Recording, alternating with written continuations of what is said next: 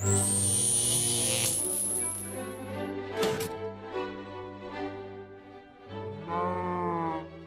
guys, and welcome to 30th episode of Fun Farms. Today I'll show you how to make possibly the simplest and the most robust slime farm you can ever make. And with a few upgrades, that could be also the last slime farm that you would need. This farm is not only extremely simple to build, but also requires, especially at the beginning, extremely simple materials. So this could be literally the first thing you would be able to set up in your world. Also, this farm has a solid state design, so it has no moving parts, no entities, so it will never break. You see, many slime farms are a little too complicated for what a slime farm is supposed to bring, so I thought, how simple could you go without sacrificing the performance? This one, from all the active components, requires only 4 hoppers. No other entities needed, no minecarts, no boats, no iron golems, so unlike for other types of farms, which I would not recommend building next to your home base, this one will never break, will never cause any extra lag. It's actually fine to build right next to your starter straw home, so it could constantly collect slime balls for you. Slime is extremely important because it is required to craft sticky pistons and slime blocks, which are essential for other more complex farms and contraptions. But also, unlike other crafting components, it's extremely hard in practice to find a naturally spawned slime. Due to their spawning requirements, you would need to be extremely lucky to find them underground in the caves, and the only other option you have is to find a swamp and hope that during the night 1, maybe 2 of them would spawn, allowing you to collect a few slime balls, maybe by the end of the night, while fighting off all other mobs in the process. Not fun. On the contrary, our simple farm can be put together within a couple minutes with basic tools and materials, and would allow us to collect slime passively while we keep working on our base. And this only extra material we need for the starter farm is 8 pieces of magma block. Still, I think not a big problem, because if you find just a few pieces of iron, you can make a crude nether portal and quickly hop to the nether where magma blocks are abundant. But you can also find them around ocean ruins and in the bottoms of underwater ravines. You need only 8 pieces for the start, so in any ways you should be able to quite easily find what you need.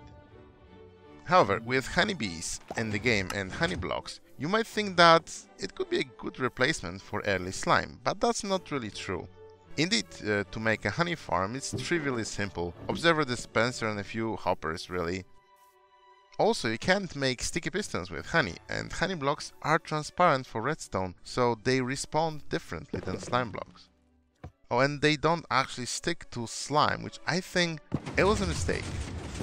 It seems like everybody wanted it not to stick to slime in the first place, with me included, but I was explained that honey blocks will have some unique properties that would differentiate them not only from slime, but from other blocks, dragging entities with smaller hitbox, transparency, and indeed, after seeing the first proposal for the honey block, it all made sense. Currently, all the unique properties of honey are rather an annoyance because they don't want to behave the same way as the good old slime does. And all their unique properties got overshadowed by making them non-sticking to slime. I wish Mojang had a better chance to explain to the wider audience why honey is complete as it was, and introduce another type of slime that doesn't stick to the current slime and retains its main properties. And I actually want to show the idea, the decent lore, how this could be done. Since swamp slimes and slime chunk slimes have vastly different spawning conditions, it would be really cool if a more dirty variant of a good old slime would spawn in the swamp surfaces instead, and they would drop swamp slime balls instead of regular slime balls. You could still use them to craft sticky pistons, but blocks crafted from them would come out green, not lime. That would allow to have 2 types of slimy blocks in the game that could glide across each other, with honey blocks sticking to both of them. This would not only mean you would need to come up with the new types of farms to collect swamp slimes as well, but Slimestone would have 2 variants of basic structural blocks, with honey as a transparent variant. But now, with slime and honey not sticking to each other, as everybody wanted, that would probably never happen. Anyways, there's however one trick with slime farms. You need to find a slime chunk. If I could have one complaint to make about the whole slime situation, is that there's no viable way in survival to find if a given chunk is a slime chunk. other than just digging out a large area underground and waiting till some of them spawn. 10% of chunks are slime chunks, so you might have some success with this method if you're lucky, but if you are willing to do so and know the seed of your game, you can just search for nearby slime chunks in close vicinity of your base using some third-party tools. I won't blame you if you do it this way. Everybody does that. However, if you are, like me, running carpet mod, placing pink carpets in the caves underground may tell you at some point that a slime may spawn in this place. This way you can tell without leaving your game that this is actually a slime chunk. It's all up to you. So let's say that we figured out in some way or form that this chunk here is a slime chunk. We will need about a stack of logs, some basic tools, some food so we don't starve down there. Take our 8 precious magma blocks, not really precious but uncommon, but hey, and 2 buckets of water to make our infinite water source down in the bottom. We'll be eventually needing this 20 pieces of iron to make it as hoppers, but I'm hoping to find enough of it while digging out our basic farm.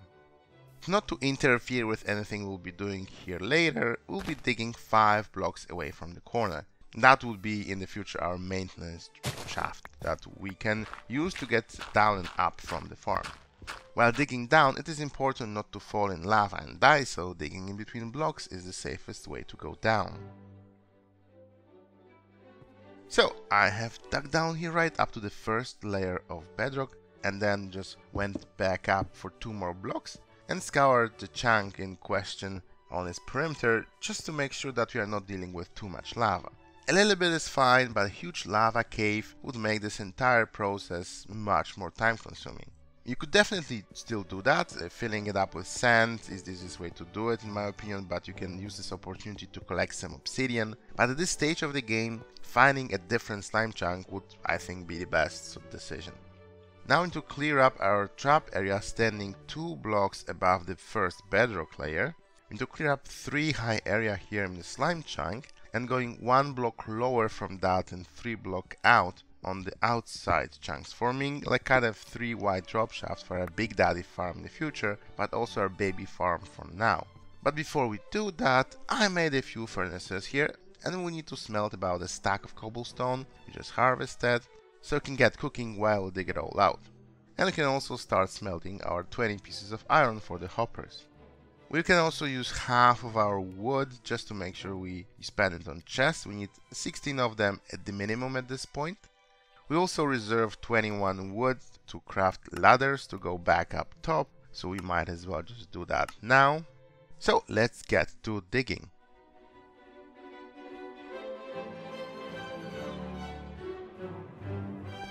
So with all the space dug out, it's time to finish the trap. In each corner we made a little opening like so, place a chest over here and with a hopper pointing into it. Let's leave a torch maybe, and 2 chests like so. Now for the killing method, just place a magma blocks like that and that. This one will be killing small and medium slimes, and this one large ones. And just repeat it in 4 other corners, and that's it.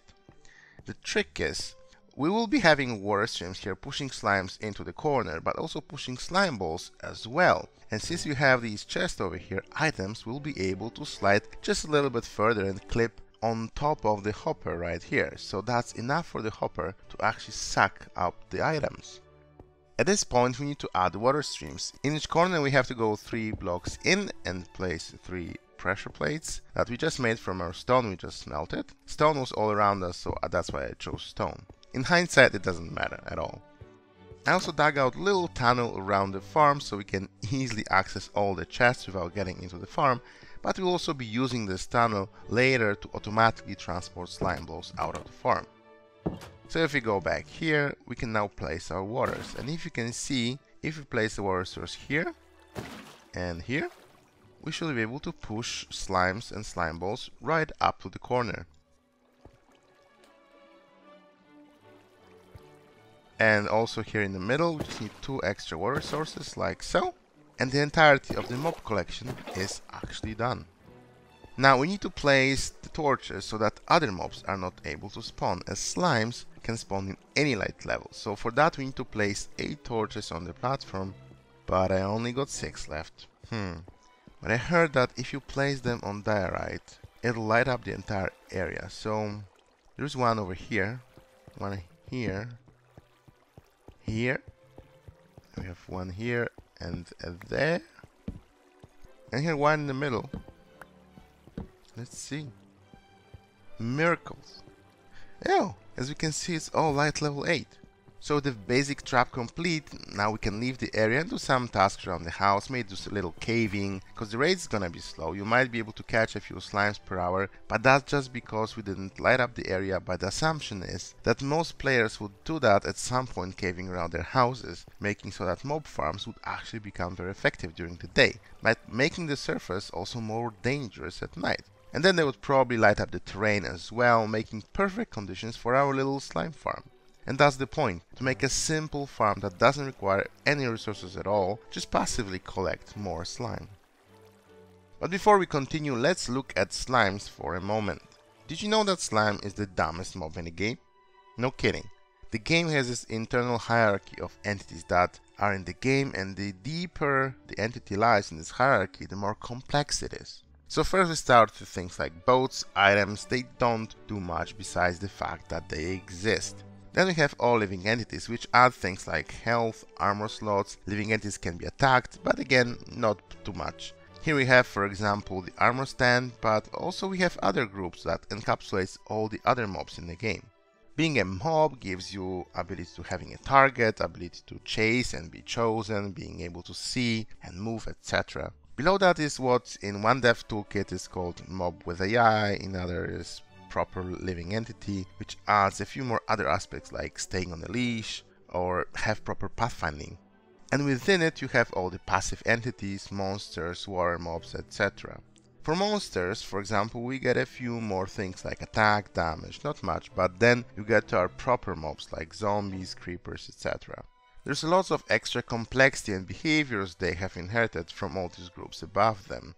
The thing is, slimes are not here, they are here. They can have their targets, but they can't pathfind, they can't even technically attack. They are not much smarter than armor stands, for example. They only have two things to do in their life: flop randomly and slowly in random direction, or flop faster and towards the direction of a player or an iron golem. And that's it. They don't even technically attack the player, they just deal damage when the player gets in contact. And that's why they can damage player that quickly, because there's no delays, no timeouts and stuff like that. And the AI wise, while other mobs have the ability to track the player and figure out the way towards them, slimes don't, as they are just very, very dumb. So what does it mean to our farm? It means that since, unlike most mobs that get stationary away from the player, slimes will always hop around, always try to get somewhere. So obviously we could be tempted to use things like iron golems to get them to their demise quicker and more efficiently, but in reality, if we are not hitting the mob cap limits, it's actually not important at all, especially if there are other places around where other mobs can spawn and stay. As long as they eventually make their way to the water streams and get killed, that's just fine. And they will keep jumping regardless how far the player is, because they don't have the brains to tell them not to do it. One concern you might have is that mobs despawn when they are far away from their player. The thing is, they won't despawn for the first 30 seconds, and it'll take them on average extra 20 seconds for the slime to despawn after that. So if it takes a minute for a slime to get out of our platform, we might get out of luck, but this can happen, but it's extremely rare. Also, if a mob starts taking damage, that resets their despawn timer, so with time, when we get our hands on more magma blocks and start improving the setup without fundamentally changing how it works, as long as the slime lands on the outside, it will be harvested for its balls 100% of the time. So let's make a small test. I'll just pillar up about the farm, staying more than 32 blocks away from the ground so no baddies can stay alive forever, and we'll check how our basic trap works in this stage. I'm not expecting miracles because this area is completely not prepared for a mob farm, but at least we could get some slime passively for a start. So after an hour, almost a stack of slime, not bad for such a simple trap. It's a quite good amount to start to do some sticky pistons and a few slime blocks with it. So now we can just walk away. I'll go back to my started straw hut and upgrade it a little. I don't want a bad wolf to blow it off and eat us alive. We can also do some caving like you would normally do around your base, which not only would bring us some nice bling blings, but also spawn proof the area. And then we can check on upgrading our small little slime trap and make it an amazing slime farm. Okay, cut here. These fools. Do they really think I would just go mining? It's like what mine stands for in Minecraft. Yeah, bollocks. We have the technology, don't we? And it would look exactly if I did it myself.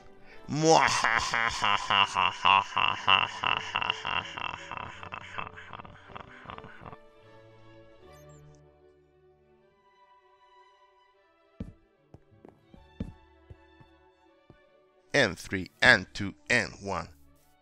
So we have upgraded our straw hut and now it's made out of sticks. And we have also, with great effort, light up all the caves around the base, so hopefully our little slime farm works much better. The fact is, it's not working that great.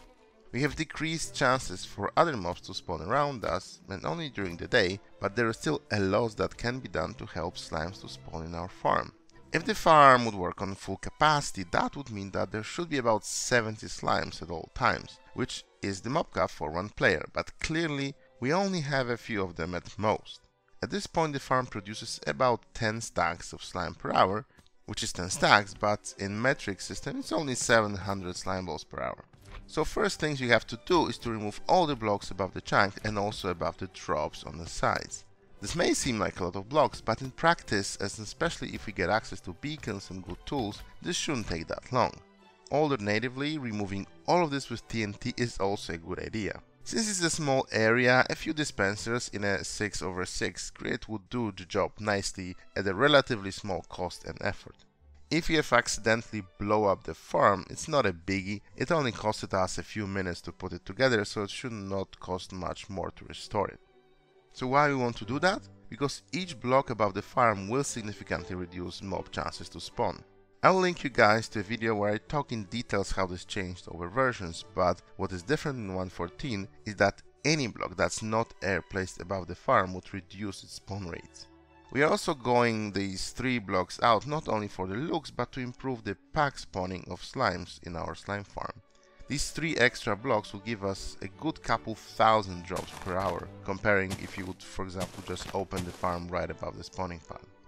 At this point we can definitely notice a significant improvement in the spawn rates. Still that's not 70 slimes, but if we would play, for example, Skyblock, building that farm at Y0 so unobstructed by any bedrock would mean that we would be just over flooding with slimes. But we can't go lower here due to the bedrocks, so this means that we will need to add more layers on top instead.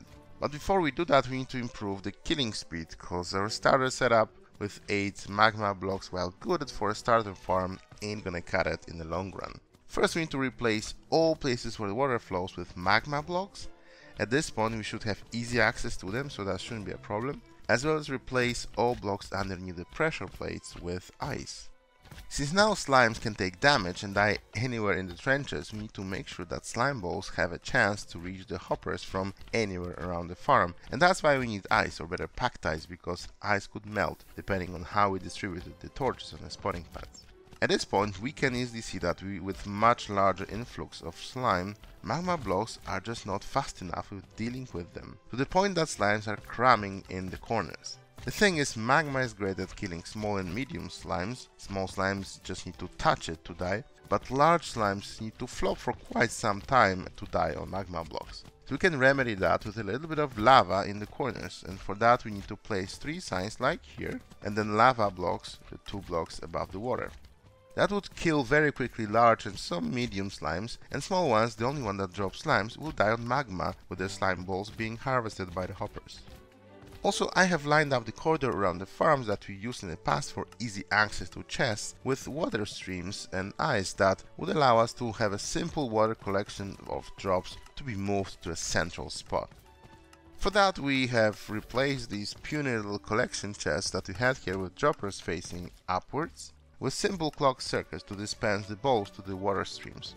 I'll just pause here for a second. That's a really classic circuit with a comparator on subtract mode, redstone dot here repeater, and 2 redstone dusts, one feeding back to the comparator and the other powering the block next to the dispenser. This is a real classic. If you're a fan of a new age observer rail combos, be my guest, but these clocks are not causing that much lag, especially comparing to the items that are shot out of those droppers. And that's why I place these cobwebs right above them. The role is to pause most of the dropped out items just a little bit, allowing them to stack up with other items dropped out of the dispensers right after, or possibly other items that are just passing by. This makes so we are not sending a fast chains of individual items, but less item stacks, but in larger stacks. This doesn't seem like much, but that change improved the lag caused by the entire setup here we're gonna have by about 30%, which is significant, because apart from the items here, there is not that much here that would cause any significant strain on the CPU. Obviously, the most lag efficient solution would be to pack up slimes to shulker boxes right here at the hoppers, but that would require a much bigger setup and much more effort than we have here, so that would be an overkill. And on top of that, we'll also have to have an item filter, because now even with single item farms like this one, you can still get a random piece of leather or a lead on occasion. And that might break some shulker box packers. I also put a stair here to direct the water streams and shield the items while still allowing items to slide underneath this top layer and be collected by the hopper. So, with one spawning layer with blocks at Y6, this farm produces 7,800 items per hour, assuming the area around is lit up. I'm not saying it's perfect, just lit up the caves and we are during the day. To add more layers, unfortunately we need to raise this one by one block. That would make so slimes that already fallen into the pit won't be able to jump back to the lowest platform. This does lower the drop rate with one layer to 7,000 drops per hour, but the rates will improve if we add more layers. By adding layers means adding a platform made of slabs every third block, so slimes have a 2.5 blocks clearance to spawn and move. With second layer added, the rates rise to even 10k drops per hour. With 3 layers that's 12,400, with 4 layers that's 13,800, and with 5th layer that's 15,600, and with 6 layers 16,500. And with 7 it's 17,400. We could go even higher with these layers, but the returns with each layer were growing even slower and slower, and stopping at 7 seems to be like a good spot. But wherever we stop, it is very important to go to the last layer and place string at the block level where the platform is. So in this case, our slabs end on this block, so we need to cover this entire area of tripwire. And that's the most important block in this entire farm. That will raise the spawning Y values on these positions to be even with our top spawning platform, which would cause so that all of these platforms can accept extra spawns attempts from outside the farm. You might be laughing, but without this tripwire, this particular farm will produce only 12,000 drops per hour, not 18,000. And if you want to go even crazier, you can drop this entire hole in the spawning area even more than 3 blocks if you want. From my experience, up to 5 makes sense, beyond that is just of cost for nothing. But with this tripwire is essential. So why so? Not only we're gonna get more spawns on the pads, but also more spawns will end up at the edge of the spawning pad, which makes it more likely that the slime will drop on its own quicker. It's a very, very important step. I also made these tests on hard difficulty with maximum local difficulty, which we can obtain by playing longer than one chunk. But if we happen to have this farm next to our home base, that shouldn't be a problem.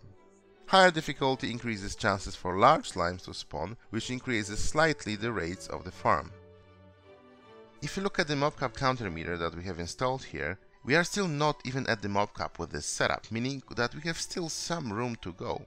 Now, I have something really important to tell you, so like Keralis is saying, look at my eyes and nothing but my eyes. The design of the farm, so what we do to lure and kill them, as long as we have the same spawning conditions, so number of spawning spaces and spawning chances, which we have increased here significantly by adding the string, as long as we stay below the mob cap, which we do, and torching up the area has a big part of it, the design of the farm doesn't matter. Where it does matter is when we want to scale it up to 50,000, 100,000 drops per hour. That's when we need to think how to get them quicker. This design is not fast, but it doesn't matter. We can still scale it up quite a bit. How much? We need to test it out. And only if that's still below your expectations is where you can start adding mechanisms to kill them quicker, like luring them with golems or by using portals. Below that, it doesn't matter that much.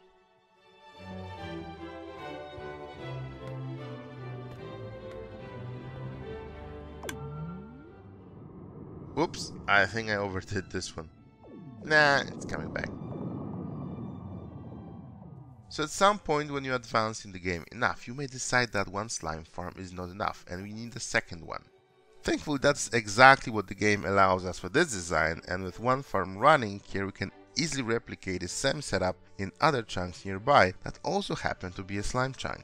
And due to the benefits of side spawning, it's actually a bad idea to utilize chunks that touch each other. That would only make the platforms larger and harder for the slimes to find their way out, as well as lower the benefits of getting them spawned next to the edge with our 1.14 tripwire trick.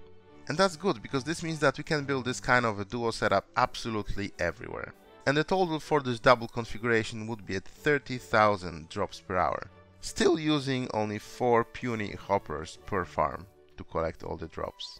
So that would be it, guys, for today. A very simple starter slime farm that could very well become the last one you would ever need. Unless 30,000 slimes per hour, which is 9 double chests, is still not good enough for you.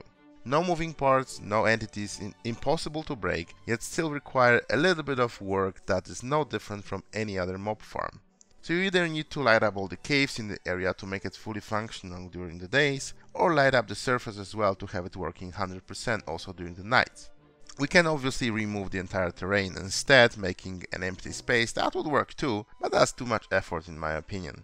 If you want to minimize the area to prepare, you would have to build these farms quite close to each other so that the distance from the furthermost hopper collections to the player AFK block is at most 128 blocks away, and in this case we can limit the required caves and terrain that needs to be lit to the absolute minimum within this sphere.